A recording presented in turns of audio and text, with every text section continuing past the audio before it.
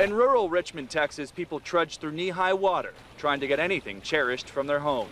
People like Abigail Salazar. Yes, I'm scared. For I have the 3 kids, and in morning is wake up and say, "Mom, what happened? The water is coming. Where is going?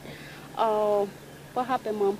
The floodwaters prompted Stephanie Wallach and her cousin to buy chest waders. Right now, we're just trying to go into our house and get some of our personal belongings, pictures, baby books, baby clothes, anything basically that's important to us. We have about shin high worth of water right now in our entire house.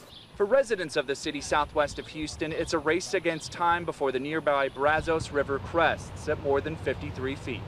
This is, like I said, something we have never encountered, so it's frightening to us.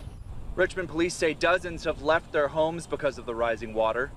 It's going to remain at the crest level for at least 12 to 24 hours.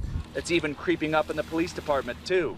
For now, many concentrating on getting their possessions and family out dry. Kind of got to grab what you can, and do what you can from there. Worrying about where to sleep later. John Moan, Associated Press, Richmond, Texas.